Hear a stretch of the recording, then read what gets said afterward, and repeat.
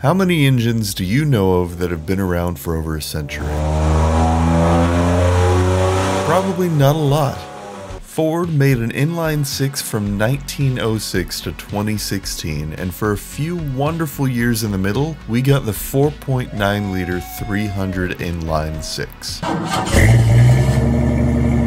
which came in an enormous variety of vehicles, from our beloved Bronco to the boys in brown. Horsepower was, who really cares? Because you were usually one of two drivers. Either A, it didn't matter what the power was because it's basically a tractor motor and it would last all of eternity, which it did very well. I drive a Ford pickup because it's one tough working truck.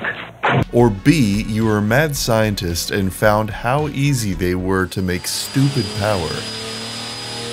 Ford, if you're listening, we don't want an electric four-door mom-mobile. We want this.